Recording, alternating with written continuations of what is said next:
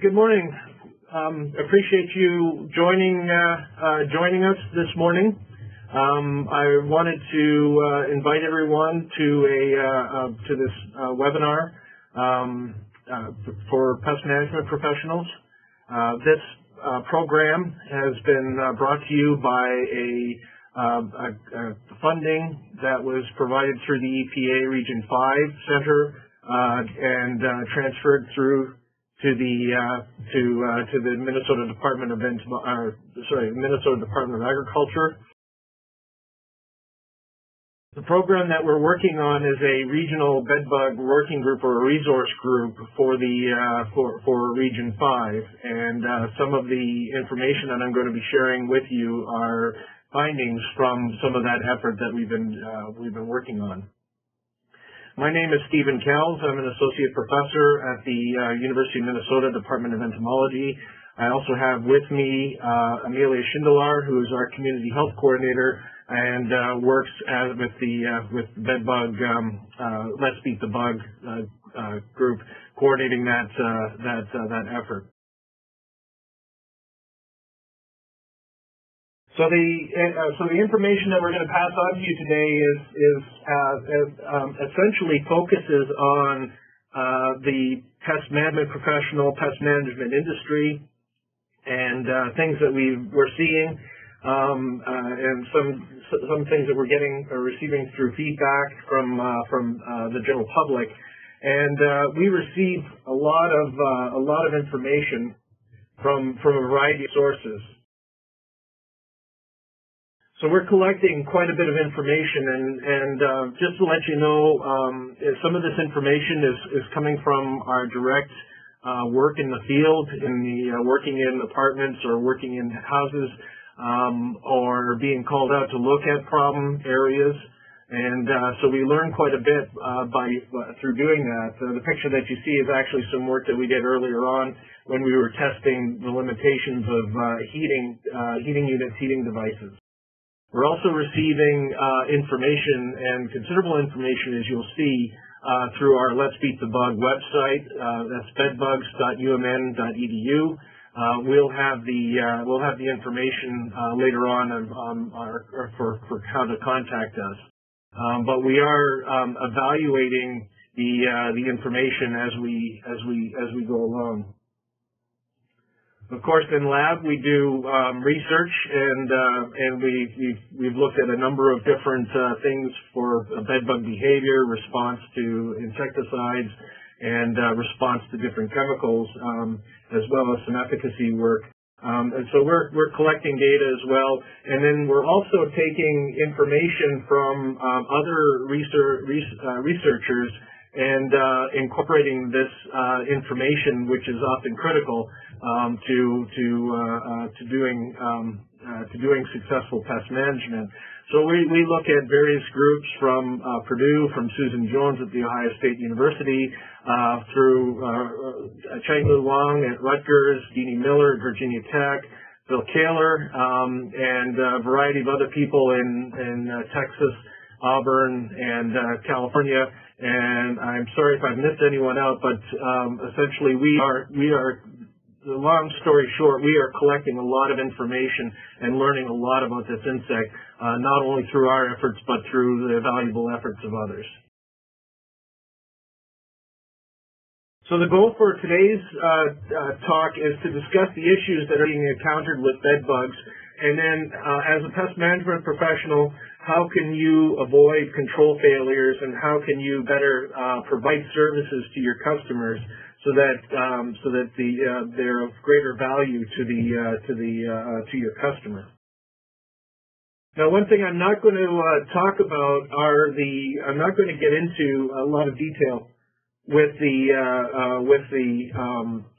different types of heating equipment or control equipment, but I will sort of incorporate some of that information as we go along.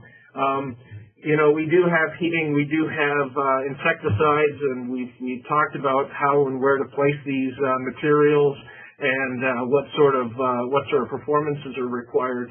So I'm not going to sort of rehash this information. It's available in a number of different other webinars, as well as available in writings from a variety of extension centers. So I just let you know I won't be directly discussing any of that. However, if you do have questions, we'll see if we can take some of them up at the end of this presentation. I would put forward to you that actually we've pretty well figured out how to kill bed bugs. When it comes to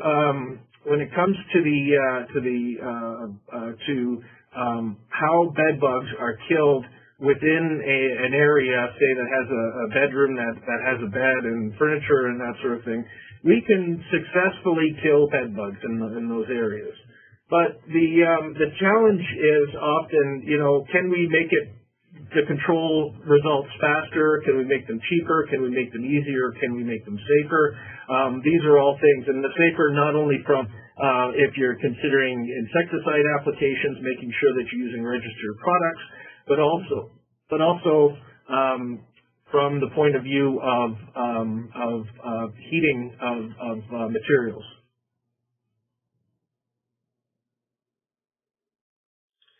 Now, a lot of this type of faster, cheaper, easier, safer is going to actually come from looking into research into biology of bed bugs and how to deliver this in a different way.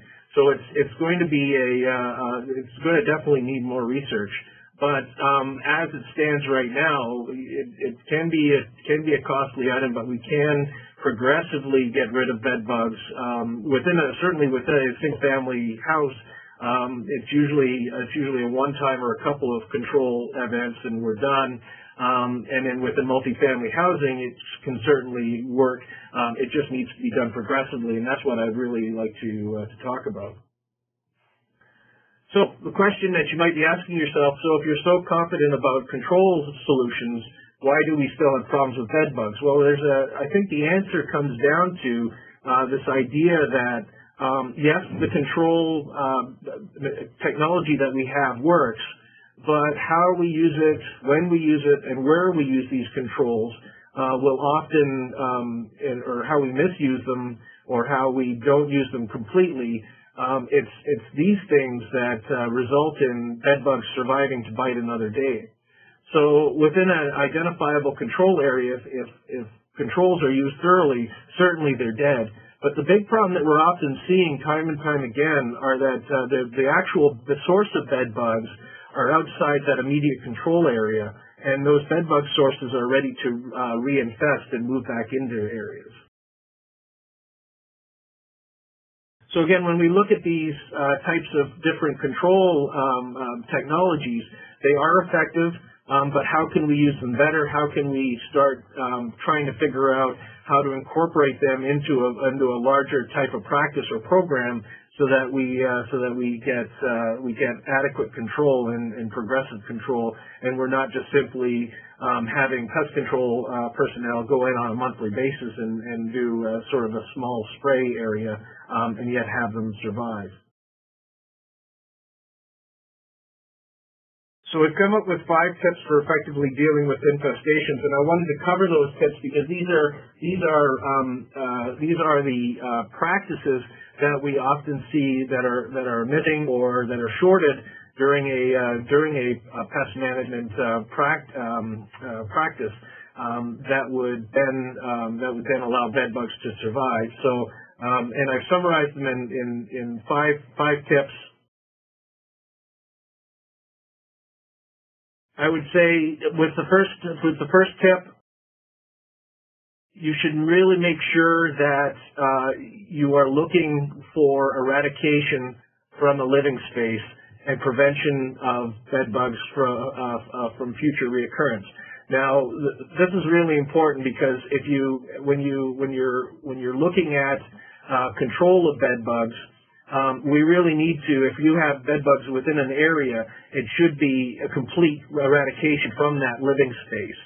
And then in terms of prevention, what are you going to do about follow-up? How are you going to instruct the tenants living there to prevent them from carrying bed bugs back into their apartment or their house?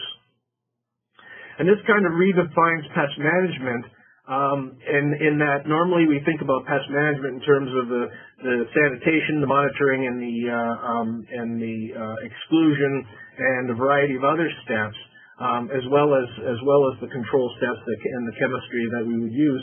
It kind of redefines that pest management rather than as a series of unique steps that I've just mentioned.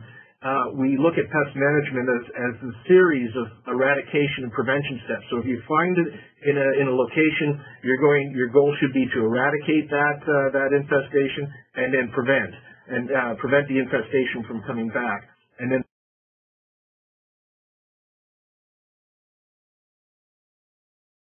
the next step, if it happens again, then there should be a eradication step and then a prevention step. And really, the important thing behind this is that the pest control activities should be sold in this manner. And quite often, I've found in cases, particularly where we have chronic infestation, it's not really being sold in that manner. It's being sold on, well, we'll come in, we'll spray, and we'll do our best to control it, but that's the extent. And it could be the landlord, it could be tenants that are causing difficulties. But if we start approaching it from the point of view of, yes, we have to eradicate from this site, and then we have to prevent, and then take those steps repeatedly going forward, we should be able to drastically reduce the infestation in areas. Please remember that bed bugs are not cockroaches. We know from through cockroach behavior biology, we can really localize the applications of insecticides to control cockroaches quite well. We don't necessarily have to use sprays. We can use baits. We can use IGRs to control cockroaches, and so our control efforts and how we sell those efforts are completely different from bed bugs. If you're thinking about bed bug control, we should be looking at, if you're using insecticides, we should be looking at 3 formulations of insecticides used to the fullest extent permitted by the label.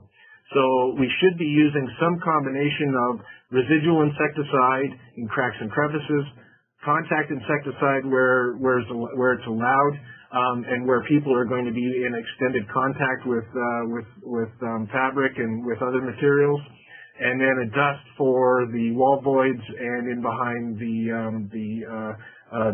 plugs and the switches as well.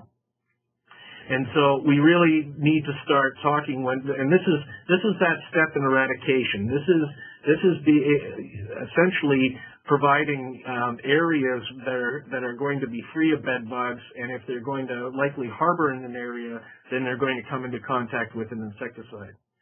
Similarly, if you're delivering heat in areas, you need to deliver heat as extensively as possible throughout the living space, and make sure that you use insecticides in areas where you know you're not able to deliver the heat into that area.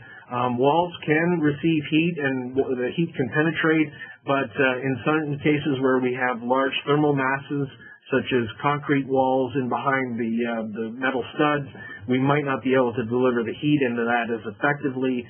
Outside temperatures might be colder than allows for heat to penetrate into the wall voids. So using dust is critical for in those areas is critical to preventing bed bugs from harboring in those areas.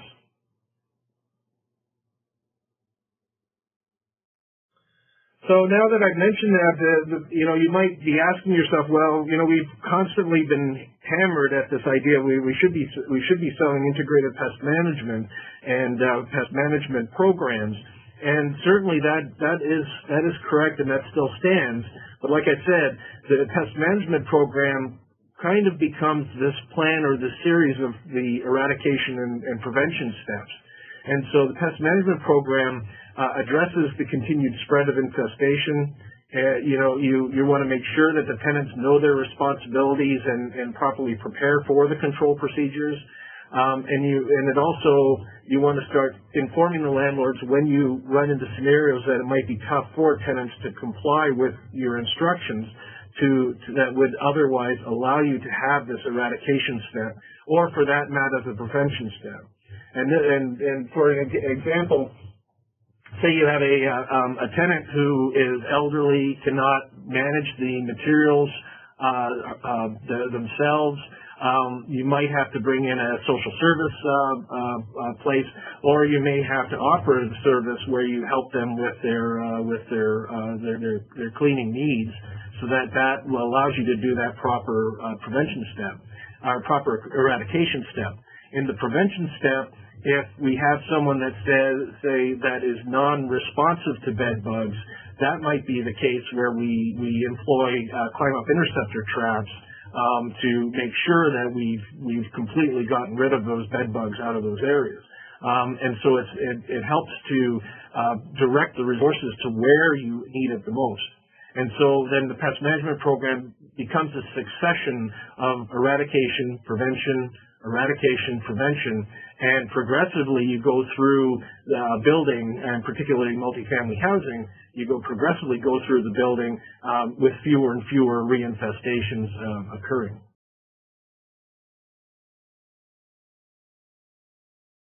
So just to reiterate this, because I think it's really important for dealing with it, and we often talk about this idea of inspecting apartments next to, adjacent to areas, as well as apartments across the hallway and down the hall. And we've seen in a number of cases in Minnesota, and some of the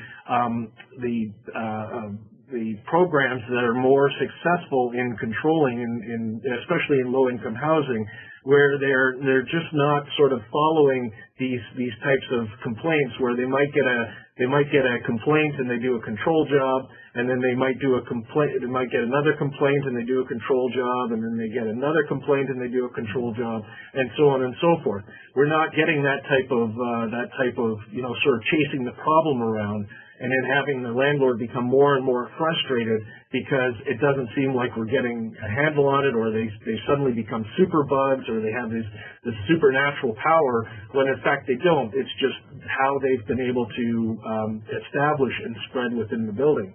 So if we were to look at a proper program, if say we were to get a complaint, then by controlling that in that area and then inspecting the neighboring apartments in that area, you can start to get an idea of what's happening within the building, and you can successfully control, if necessary, those areas. So you get another complaint, and again, you actually find that first, just allow me to get a laser pointer here, that first complaint might have been a complaint on its own, whereas the second complaint might have been a systemic spread to other areas of the building. But by getting around the infestation, you're able to establish where the actual infestation is and the extent to which it is. It's just not apartment by apartment. It can be section by section or building by building. And by doing that, we can gain progressive control of these areas. So I guess my summary for this number one tip is, make sure that, you're selling eradication and prevention steps within each living space, and make sure you sell the pest management program that uses that progressive eradication and prevention steps in all living spaces, so that you progressively reduce the bed bug impact in the building. It might take some time, depending on, we'll talk about some of the other things and the other tips that you have to realize as we go through. But by selling it first as that, then you're able to start to get ahead of the infestation and start to really make reductions in the infestation. And we see this in research. If we look at some of Deanie Miller's work, if we look at some of Chang-Lu Wang's work, when they go in to provide a program that starts to reduce an infestation, they're looking at this type of larger building extent of work.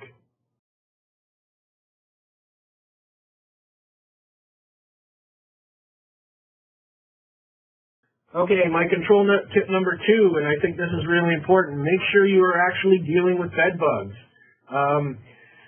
You know, we get a lot of people that think they have bed bugs just because there's an arthropod or something that is on the or around their bed.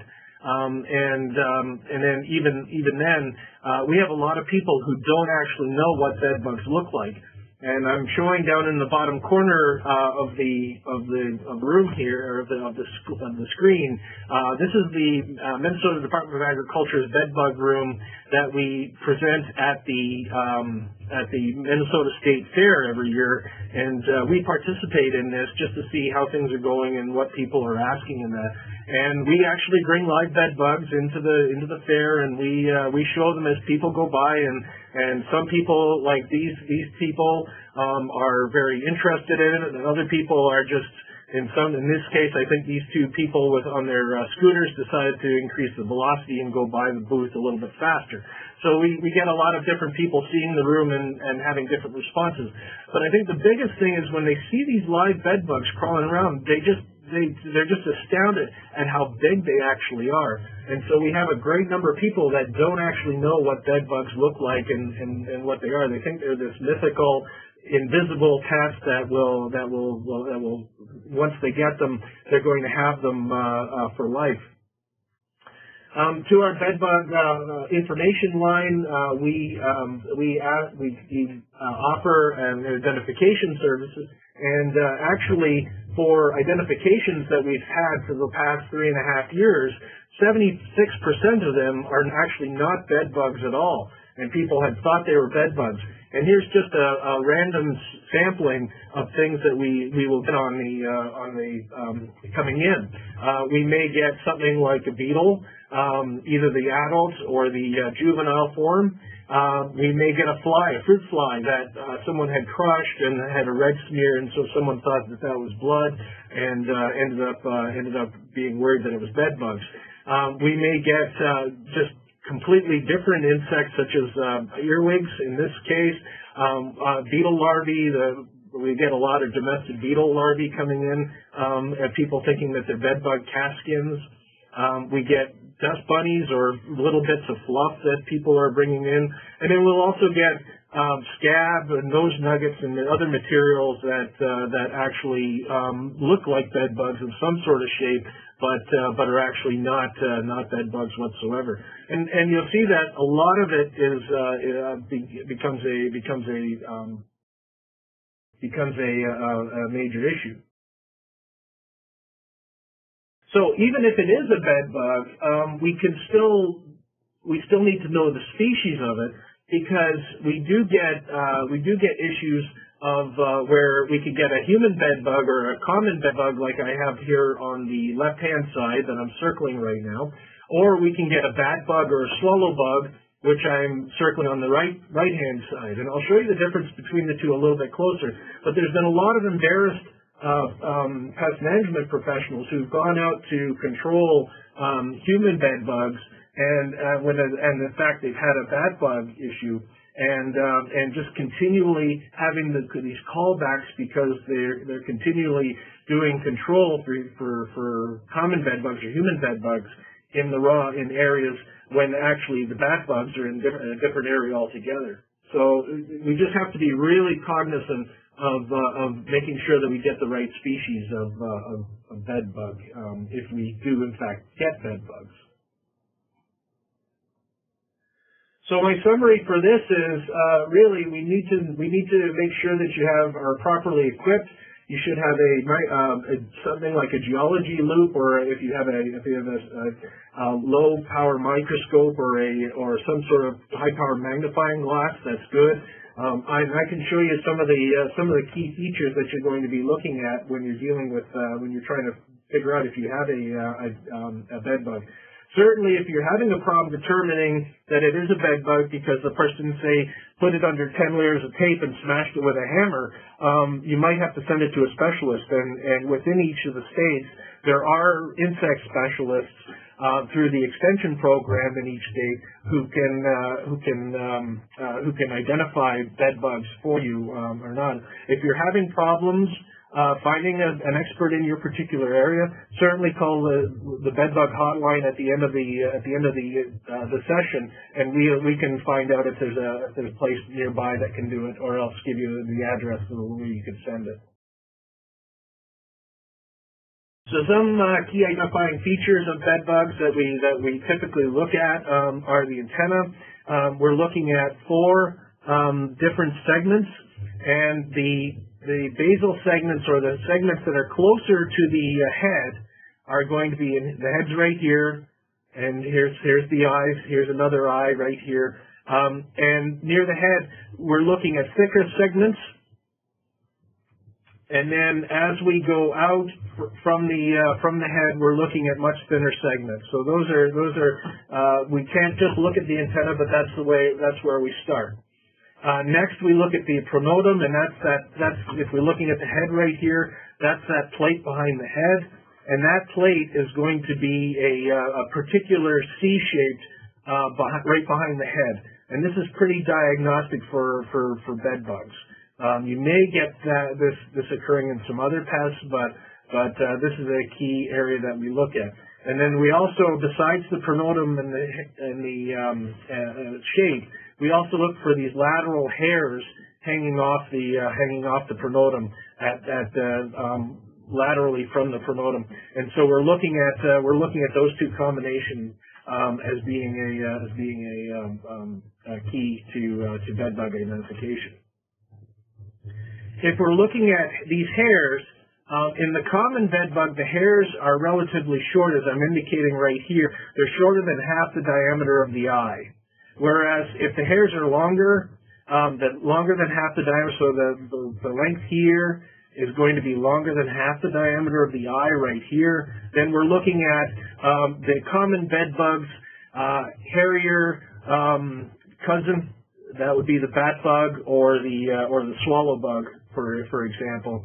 And I usually just call them the long-haired wilder crew compared to the common bed bug.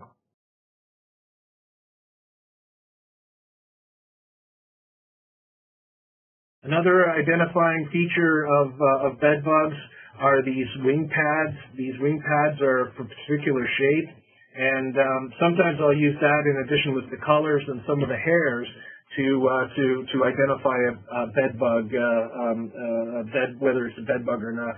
Sometimes they're just so smashed after people get a hold of them under tape that it's really tough to try and get a clear ID. So I will sometimes look at the shape of those wing pads as well. So that's the summary, making sure that we have identification of proper identification. We know that we're actually dealing with bed bugs, and that in many cases can be, can make you a friend for life when it comes to identifying them and telling someone that they in fact don't have bed bugs, they have something else, and they, for instance, carpet beetle or something else that might be easier to control. You can certainly make a customer for life by doing that. Okay, so tip number 3: bed bugs are specialists in living next to people, and this is really important. They hide, and they spend. Research has shown they'll spend the majority of their time hiding. They'll come out to feed every once in a while, but compared to the feeding, compared to the reproduction that we talk about at times, really their specialty is hiding, and their specialty next to hiding is being able to disperse and keep to very low numbers in sites until it's too late and you have a very extensive infestation. So those are two things that you really have to think about and consider. A lot of times they will fly under the radar until at some point you get someone who gets such extensive biting that they're reacting that finally we start to get complaints.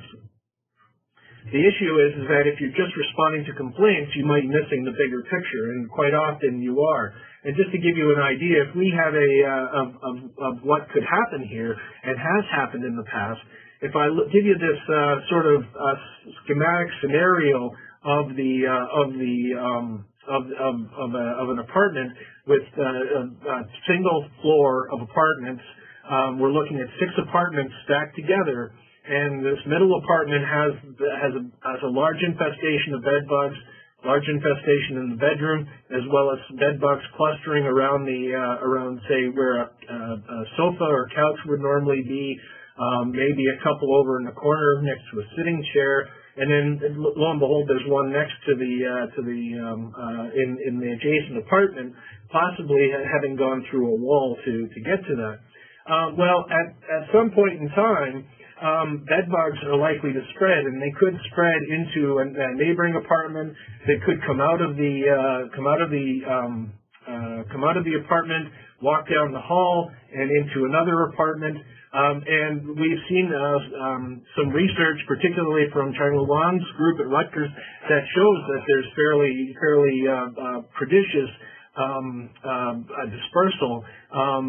Not only between walls, but also down the hall, and they found bed bugs in hallways, and they seem to be dispersing at that point. So now back to the problem. Say now you get a complaint coming from someone. Perhaps that complaint is not coming from the source population. Maybe it's coming from the periphery, and it just so happens to be that apartment has that person is hypersensitive, and that bed bug had happened to feed, that single bed bug had happened to feed on that person, and the hypersensitivity of that person generated the complaint. And then we could also have a case where in this other apartment where the complaint occurred, perhaps it wasn't the bed bug that is next to the door that caused the complaint. Perhaps it was the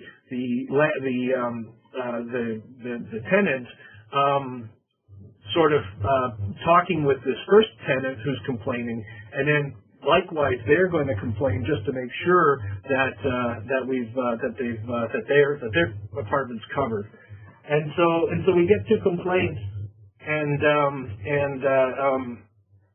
this becomes an issue, because certainly we can get rid of the complaint, we can get rid of the sort of quote infestation. But guess what? The source population is still available and active in the apartment in the central area. The other scenario is you might get a complaint from that apartment. Finally, someone has stayed in that apartment that is sensitive to them, and they get it generates a complaint, or maybe there's just so many bed bugs that one time the resident decides to conduct a controlled or decides to do something about it and complains to the landlord. But then we might have an incomplete control where someone, because bed bugs are called people think that they're just clustered around the bed, so they go in and they do a control job in the bedroom, get rid of the bed bugs. But guess what? They've left the rest of the infestation to seed back in to that place. And I think that's a really common issue, particularly in lower income areas, where we're seeing control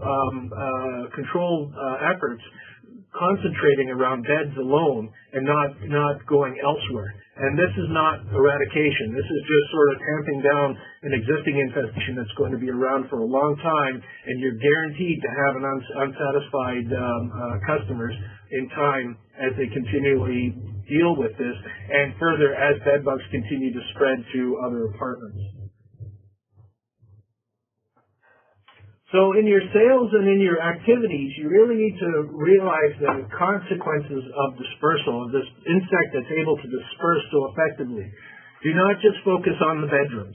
Do not just focus on the complaint by itself, but start looking at these areas and trying to get ahead of where the infestation may have spread to. Also, ask yourself, are there other areas in multiple family housing where that the families are using other points, like, for instance, laundry rooms and common areas. Ask about visitors to homes where chronic infestations have occurred. Is it possible that the infestation is originating from these visitors' homes and that's often been something that's been identified particularly in lower income areas. Check neighboring living spaces as well, and especially across the hallways, below and above. And like I've mentioned, we've had a number of instances where landlords or the service personnel have found those other infestations. And it might be that someone has not been reactive to the bed bugs in that other room. It might be that they're afraid to bring it forward because they know that they might be targeted for eviction or something, and they might have to pay for it because they might be blamed for it. And so that's a really critical point. And when you start talking about your contracts, when you start talking about influencing a landlord to go with your services, talk about getting around that infestation and doing that eradication step, as well as doing the prevention step as well as part of the program.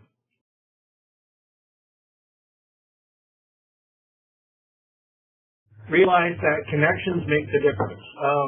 You have there's the bed bugs will readily connect between areas, and like I've shown you with that schematic of the apartments, there's a number of ways that bed bugs can move around in between apartments, and so you really have to make sure that when you're looking at an infestation, you're just not looking at those four walls, thinking that those four walls right now are going to contain bed bugs, but they're likely to spread. As well, look at the connections of people as they move. A number of times in the past, I've shown that picture of bed bugs on the backpack that's been carried around, but it has to be really clearly stated that people are around in their homes, and they're not stuck in their home permanently. They're moving to things like coffee shops and workplaces. They're moving to schools. They're moving to restaurants and retail stores. They're having visitors. They may be picking up recycled furniture depending on their socioeconomic level. They may be going to the library. So think about the system and think about how they're moving. And then it's not just a simple one person or one family moving between all of these things back and forth, but it then becomes a community web of people moving. And it just might not be within that building, but it might be connected with other buildings and with other areas. And so this is the web that we're dealing with when we're dealing with bed bugs in terms of people movement and bed bug movement and the connections and how they get into areas. So if we can start eliminating these sources progressively, we can start to minimize or marginalize the infestation. Alternately, if we just continue with the complaint by complaint basis, then these pathways are going to remain, and they're going to continue to freely move around and very effectively do a job.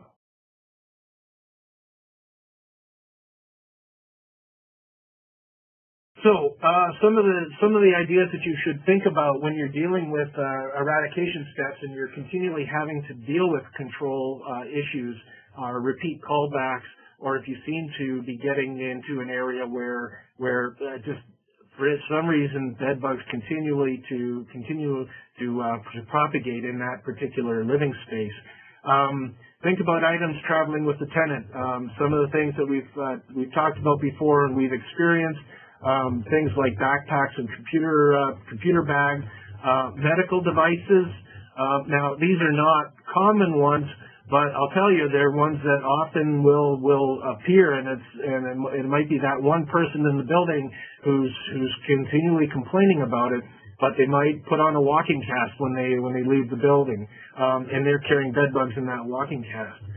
They might have prosthetics, and we've had at least one case where bed bugs were sitting happily in the socket of a prosthetic and happily just living there, and the person was carrying them around unknown.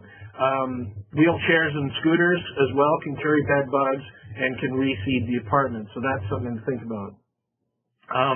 Books and toys we from libraries. a lot of social service places or people that heavily rely on social services might rely on toys from toy lending libraries or books from a particular library. And so we may end up getting infestations in those areas. And even something as simple as a musical instrument case. For instance, you're doing a heating job in an apartment, and you have to remove an instrument that was going to be damaged because of heat.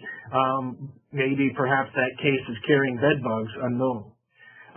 Now, all of these things that I've mentioned in these have sort of one thing that's in real common, and some of the research that we've done has indicated this, that when humans place sweat onto items, bed bugs can identify those soiled items or the items that have the skin contact and skin odors, and they can associate with them better than say materials that do not receive that treatment. And not only do they stop nearby those areas, but then they're also attracted from distances to those areas. And so we really have to be cognizant that these materials all have odors that can easily indicate to a bed bug that, hey, this is a good place to be, and if I stay around this area, there's a good chance that a human's going to come by, and I can catch a ride. So think about those things. And we've seen even in cases where people have they've done a chemical treatment, but they've not had the materials that needed to be dry cleaned successfully addressed, and we get bed bugs harboring in the armpits of suit coats. So we really have to keep in mind that there can be other connections, and just have to be cognizant.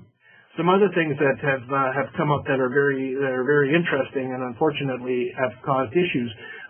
Side businesses where people have brought in a lot of shoe boxes or pictures or other items that are being sold. And they're bringing things into their apartment, and then they're turning around and reselling them. We had one case where someone was storing stuff down in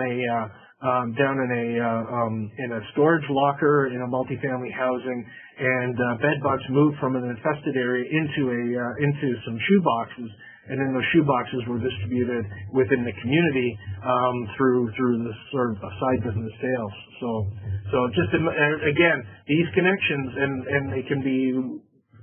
I think really the sky's the limit. And when you think that you've seen everything, guess what? There's always one more way that bed bugs can surprise you.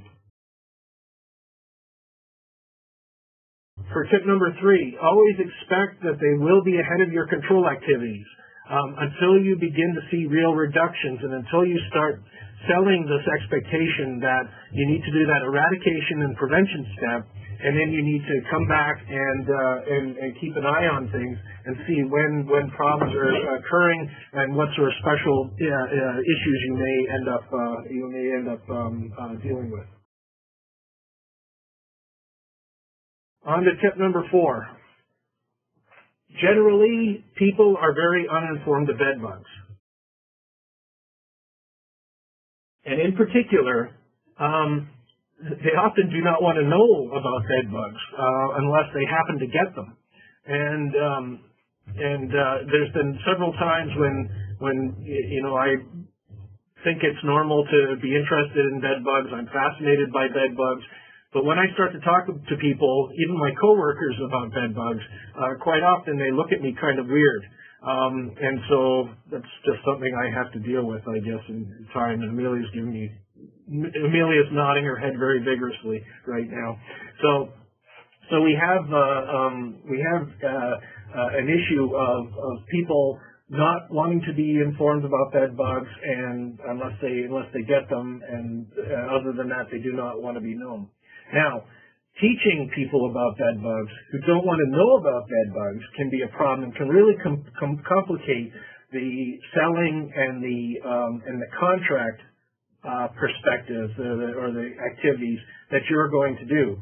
If you suddenly start quoting that bed bugs had aggregation pheromones, that they collect in areas, that they communicate chemically, and that they will spread like wildfire, and that they can live for up to a year or so, then people are going to quickly phase out.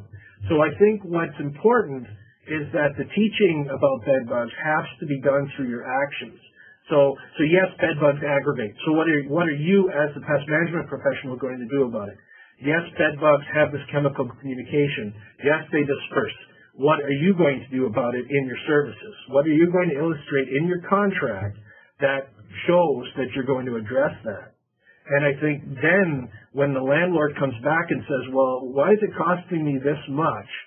You can point to it and say, well, we have to get ahead of the infestation because they aggregate in areas where people are going to be generally unaware of them, and they're likely to disperse very rapidly. And so that's the teaching moment right there. But what you've done, instead of just coming forward immediately and saying, well, they disperse, they do all this thing, they have these wonderful characteristics that allow them to survive, rather than get into that, put it into actions in your contract. What are you going to do about it to prevent them from first of all to eradicate them, and then to prevent them from reoccurring again? Again, I show this type of picture, and often the question after the reply of I didn't know that they were that big, they'll often ask me, well, and why do you do this? And they really don't want to know about bed bugs. They really do not want the excruciating detail. And we can even see this when we start looking at our data from phone calls and emails and web page views. When we get people that come to the sites or call us, they're typically trying to deal with bed bugs, or they're trying to understand some types of bed bug issue. But a lot of times it's less of the, well, what's the characteristics of bed bugs? Why are they so successful? It's more the, how do I get rid of them on my own, or how do I, or what do I do to control bed bugs? It's a lot of do-it-yourself types of activities. In the web page views, the top pages by far are laundering items. How do I launder items for bed bugs? How do I freeze to kill bed bugs? And so there's really and there are other sites. There was our site as well that had this this excruciating detail, and we're not seeing this desire to learn about them. We're seeing this desire I got to get rid of them. And so we have to make sure that we address these items appropriately when the time is needed for them to do that, and really make sure that what their responsibility is apportioned within the contract. And so we're not sort of teaching them the generalities, but we're really instructing them specifically on what they need to do. But another thing that was in these reports that was really quite shocking and a little bit disturbing was the idea that the pest control activities, or people searching for pest control, at least that were coming to our phone calls and emails, or coming to the information line, or coming to the web page, were not looking for professional pest control. That was hugely second to what can I do about it myself. And so we're looking at, out of phone calls and emails, hiring a pest control service questions was 20th on our list. Less than 0.6% of all calls and emails dealt with, well, how do I hire a pest control company? On the website, again, we're looking at 33rd in a long list of page views that were done. And so we're looking at about 0.5% of people looking for specific information on hiring a pest control service. So this brings up a couple of things. First of all, if it's not first and foremost on the list, it might be that they're trying to do it themselves because they are not understanding the value that you're bringing to the table in getting rid of it. or it might be a factor that they just don't have the money, or their landlord is not being cooperative and they're just desperate to try something themselves. It also brings up the point that yes, you are going to have people who are going to try things themselves before they call you in. So just keep that in mind when as the infestation grows and spreads because of inappropriate control methods.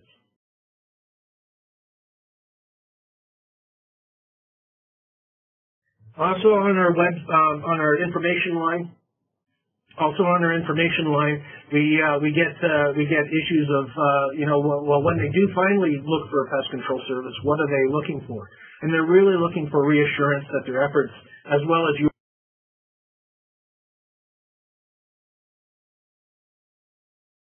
yours as the pest control, is going to be successful.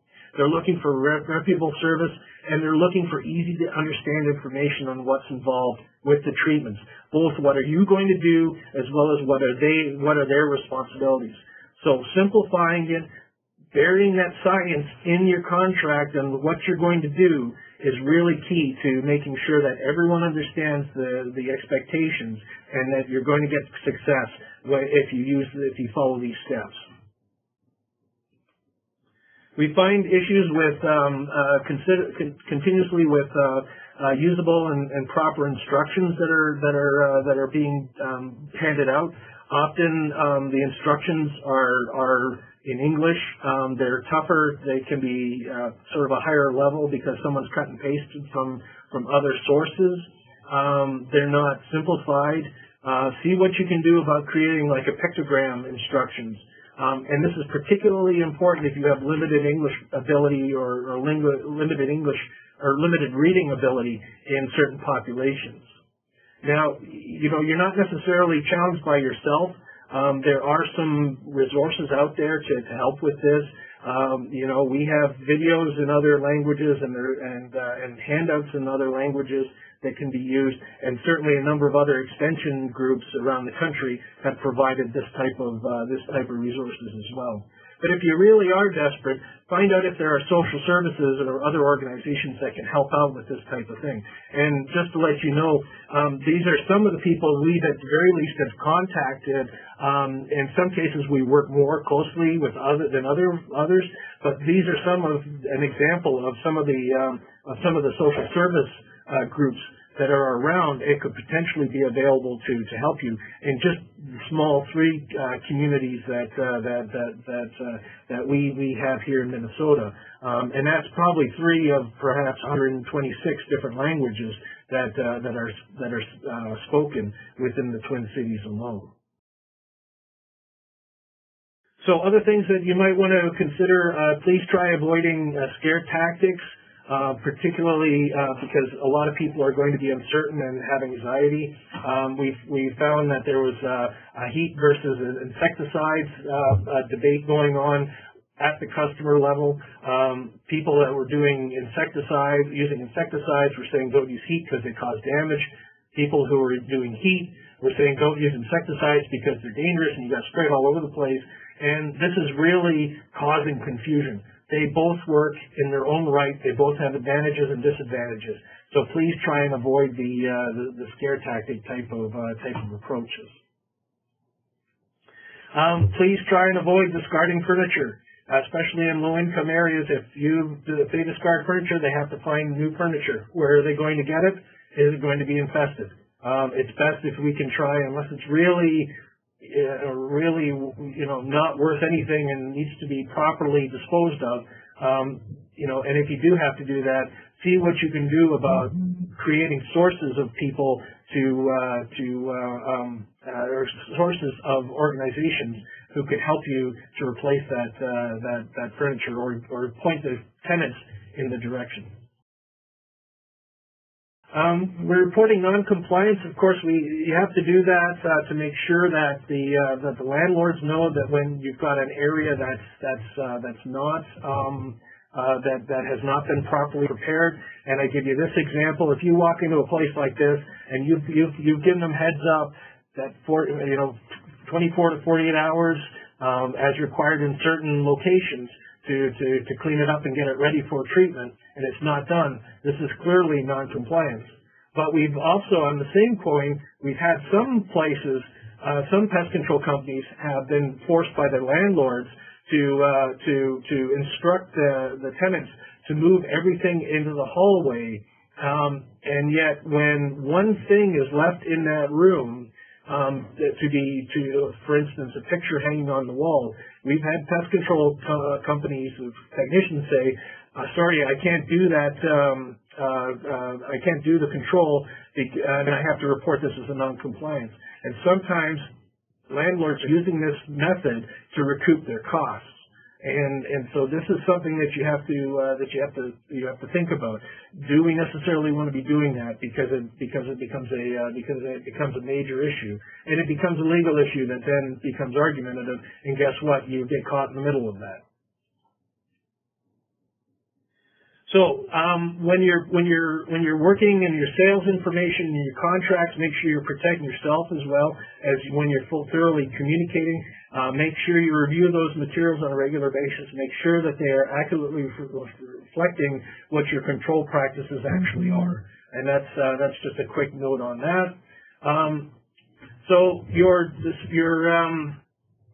in summary, make sure that you're providing them information through what you plan to do and how you intend to communicate, and make sure that you save all the abundance of facts until you really need to reinforce your expertise. I think that's the critical thing with tip number 4, and so that's really critical. To summarize with that, we have the tools, but usually there are other issues with the delivery. And and I'll just summarize these as making sure that you eradicate and prevent bed bugs in areas, and use the pest management program to plan your eradication and prevention events.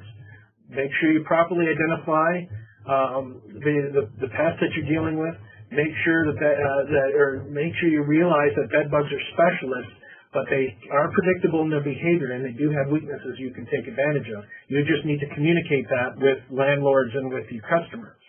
Avoid too much information. Let your actions speak volumes. This is really critical when you're dealing with that. And then be aware that your communication is when your communication is not enough. And I will leave that at there and take any questions.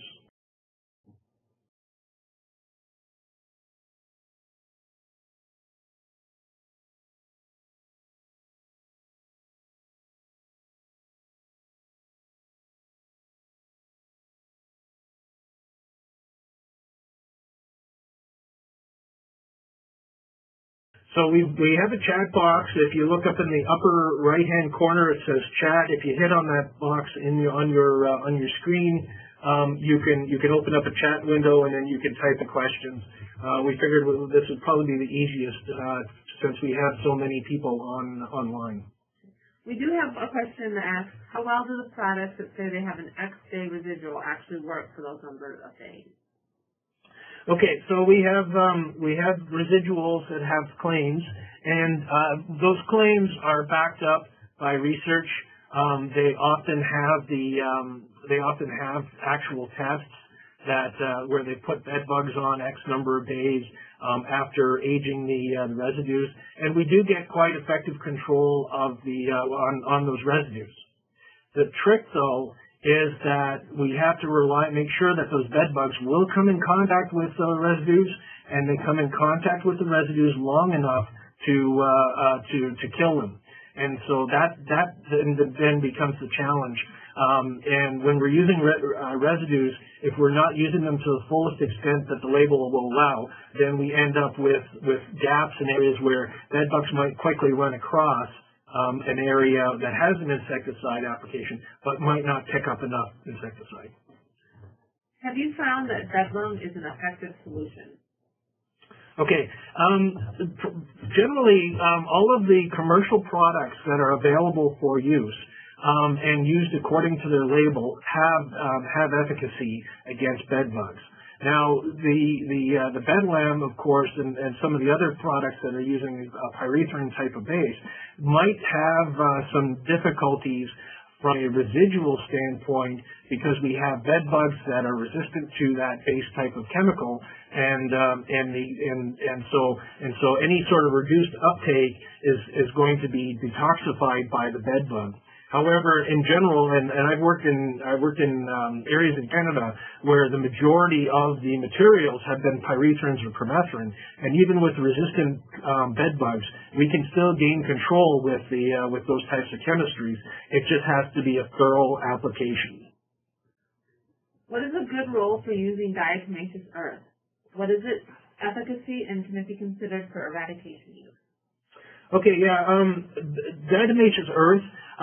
From other researchers, they have found that it is a little bit slower than other materials available, but it has its advantages in that it is very long-lived as long as it doesn't get wet or high humidity and start clumping together. And so I generally, according to the labels, and again, follow the labels when you're using that stuff, but personally, looking at it in areas where the people are not going to come into contact with it, in hidden areas. A lot of the dusts are highly visible, so putting it into areas that are going to where cryptic bed bugs could be, in wall voids or in underneath baseboards. That type of thing, I think, is where it has its greatest impact. But again, as a standalone item, it's one tool in the toolbox that we have to use for dealing with this insect. Can you briefly explain the heat method of eradication, and is that alone effective? Okay, the heat method of eradication. So there's a number of ways that heat can be used. You can either use it in a chamber type of situation where you heat a chamber, say a trailer or a shipping container, or some companies have these tents where you put the materials to be heated within that environment, and then you turn a heater on. The other way is whole room heating, where you're actually bringing in heaters into the room. You're setting them up, and you're delivering heat into that room. Now, the temperatures, you have to achieve high temperatures to ensure a kill. And so typically heat is going to be delivered in the air around 135, 140 Fahrenheit. The target temperature that you want to hit with where the bed bugs are is going to be about 122 degrees Fahrenheit or so, 120, 122 degrees Fahrenheit, somewhere in there. That temperature will kill all stages, including the eggs. If you're below that temperature, there's a time difference, and if you go onto our website, you can see what that time difference is. The one caution is that there's a number of things that can be damaged by that heat at that time, and you have to sort of go through the area and look and see what sort of risky materials might be there that might be damaged by this. Some short list would be like long playing the LP records, the vinyl records. You may, if you get overheating, you may get DVDs damaged, or instruments, medical, pharmaceuticals, that sort of thing, compressed gas cylinders, that sort of thing. You have to, and aerosol cans. So you have to think about and ask questions. And often people who are selling the equipment will have training programs to tell you what you should look out for and how to minimize the damage that might occur. But generally, it is effective. One of the advantages it has is that you don't have to have the customer go through and do all their cleaning and packing up, bagging, and laundering all their stuff. Most of the stuff can be left out, and so the heating is, you have more control in that area for the site. So, are ozone gas or alcohol effective for treating bed bugs? No. The ozone required is very high, in fact, well above the levels immediately dangerous to life or health for humans, and so there's some issue there, and even then there's some limited penetration into eggs, essentially negate, I think, that technology. Sorry, what was the other? Alcohol. Okay, yeah. Alcohol we strongly recommend against using alcohol. There is a product on the market that has alcohol in it, but you can use that according to label. But the other materials that typically where we get fires, and the majority of fires have occurred, have been someone using alcohol and either smoking or leaving an open flame, and the fumes building up enough that it causes a flashover. So we need to stay away from anything that is not registered for use against bed bugs, and that certainly includes rubbing alcohol and similars. Is bedlam effective sprayed directly on eggs? Okay, bedlam on eggs. That I'm not too sure about, and that would probably be best answered by either the supplier of the material or the manufacturer. What about steam heat? Yeah, steam is very effective, and early on when I dealt with this insect in 2001 through 2004, myself and actually there were some other companies independently who looked at steam treatment equipment for use against bed bugs. And it is very effective as a surface control or contact control. It kind of reduces your need for the sort of short-acting insecticides that you might use in other areas. The key thing is that you have to hit critical temperatures with the steam. In another talk that I give, I talk about using a non-contact thermometer, and you have to have that temperature up near about 160 to 180 degrees Fahrenheit immediately after the steam wand has left that surface. So as you're moving the wand along, you want to be checking that temperature on a regular basis to make sure you're not going too fast, that you're getting cooling, or not too slow that you're causing overheating. It does take a bit of finesse, and it does take a bit of practice with the different attachments. You do not want to use a single jet steamer, because if you do, you're likely to bowl bed bugs across the room, and then they're going to get away. They're going to get up and walk away. So there's some finessing that has to be done with heat treatments or with steam treatments. As well, once you're finished with a steam treatment, there's a moisture management situation. You have to dry down the area again. Leaving it wet for too long causes molding and mildew smells to occur. And so it's not too bad, but you just have to be aware of it. But overall, it is an effective method, and I've trained people to use steam in the past, and it is another alternative that can be used. But again, it's that sort of that short-term, immediate contact type of thing. It's not going to get anything. It's going to be deeper than within a crack between wood. It's not going to go deeper than about a half an inch, and within fabric itself, it's not going to go any deeper than about a quarter inch. So. We have another question, and I think what they're trying to ask is, why do you use the term eradication and prevention and not continued management? Okay.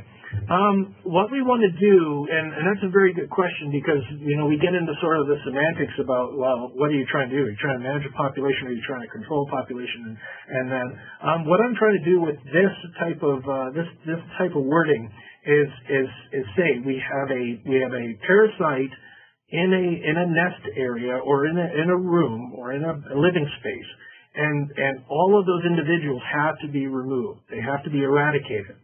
And so we want to use steps that have that goal of eradication. And then the management situation comes up when we step back and we look at how we take that eradication prevention combination to the rest of the building. Now, typically when we start talking about pest management, we're talking about other things, and when you go onto websites that talk about pest management, they start talking about things like thresholds and monitoring and a whole bunch of other steps, but they're never put into sort of a concert of things that need to be done. And so by providing those active sort of ideas, you eradicate and you prevent. It provides you with some key terms that pest management professionals can use with their customers that shows a direct end goal for that particular infestation. And then the management part comes into, well, how do you manage those steps as you go through the building, successively getting rid of bed bugs? My role as a canine inspection sometimes leaves me as a liaison between customer and pest company disputes. Ideas to keep everybody towards the goal of extermination and mitigation. Yeah, and I assume that's not a question but a statement, but I agree with that. That sometimes canines can be effective, and using the canines to back up success really helps. So I think he's asking about any ideas that we might have to keep both the customer and the pest control company moving towards the goal of extermination. Oh, okay. All right. Well, I think you start thinking that way, and I start to get the idea that perhaps either the control program is not extensive enough, or there's been things that have been left out of the equation. And when I say things that have been left out, those are those connections. And then it becomes, if it's the responsibility of the pest management company, or if it's the responsibility of the person living in that space. And so I think the person who does the canine in between those two has sort of a job to be diplomatic in making sure that the tenant or the person responsible for that building is making sure that things are done appropriately, and then at the same time talking to the pest management professional, asking them, have they done enough? Do they need to do more? Have they communicated this? Is there something missing with how the pest management services were delivered? And it could be the fact that, hey, bed bugs just happen to get into an area that, it's quite often I find that customers are often pointing their fingers when bed bugs are existing. Customers will often point their fingers automatically to the pest control service, when in fact they should be pointing their fingers at the bed bug issue and the bed bugs themselves, and how they might be actually creating a special circumstance that hasn't been previously encountered. The next question is, when treating for bed bugs, is there a shoe or pant material that is more resistant to bed bugs climbing? They also ask, what are your thoughts on using 99% alcohol as a deterrent from bed bugs crawling on your shoes? Okay, for the alcohol to climb on your shoes, no, don't use it. I actually would find that if you were to take a standard wet wipe, or a damp or a slightly damp cloth, and use it around shoes, that to mechanically remove the bed bugs, that's probably going to be more effective than alcohol will be. And you just have to make sure that the shoes will be able to take that type of thing. And if you're afraid of that, then don't use that. And then sorry, the other part of that. Materials, or is there other powers for clothing? No, there's not really any repellent that could be used as effective. Bed bugs actually have a method of climbing up over repellents if it's on a vertical surface. Okay. And then there's a follow-up question to the canine question.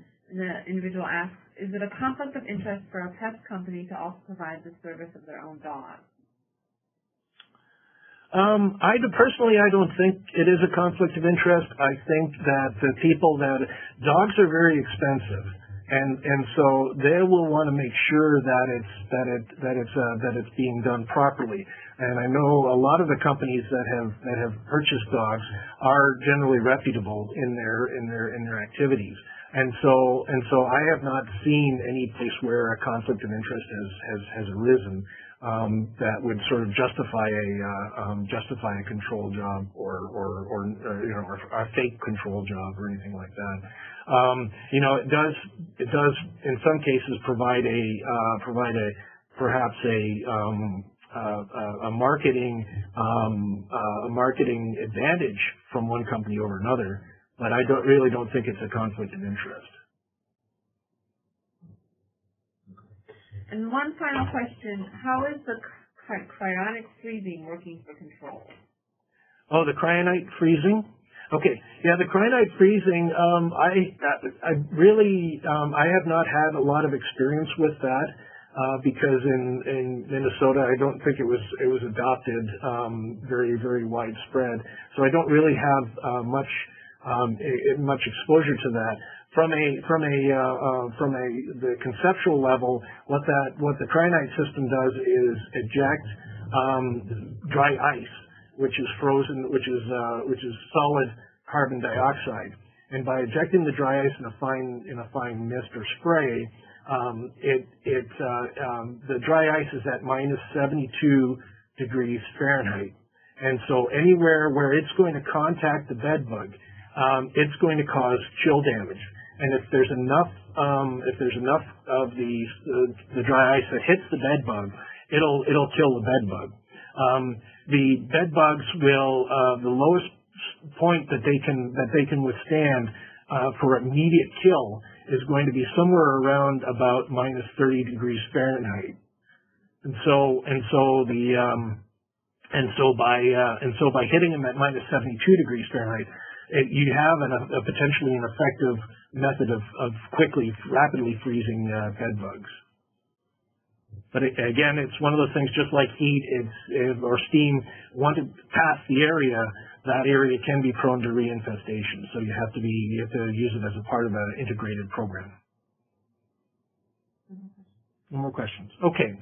So thank you very much for attending. I believe we have are you going to put it'll automatically. Okay. After we sign off here, there will be a questionnaire that comes up, and we would really appreciate hearing from you and getting some feedback and what you think about this. We have two more webinars that will be scheduled. One will be specific to social service people, and then the other one will be specific to landlords. We are going to provide some of the similar information to landlords and make sure that they start to increase their expectations of what should be done with controls. So I thank you very much. After we sign off here, there'll be a questionnaire. Please fill it out. We would really appreciate your feedback. Thank you very much, and have a good day.